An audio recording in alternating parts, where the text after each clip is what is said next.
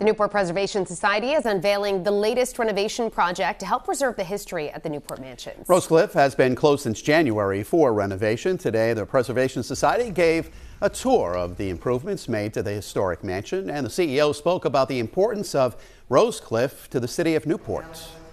It has several different functions. It serves as a museum so people can come and visit. It has an exhibition space on the second floor.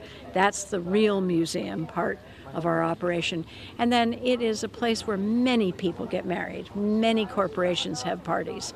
So it's a very important entertainment venue.